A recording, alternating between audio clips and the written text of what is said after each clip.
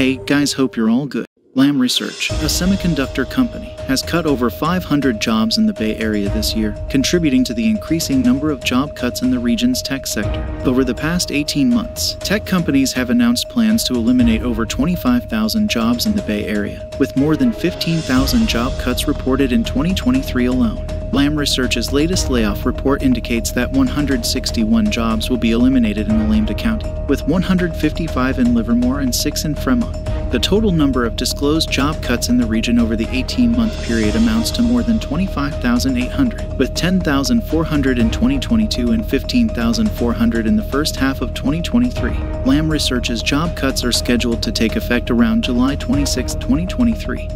If you found this information informative, please hit the subscribe button to get more updates for the startup world.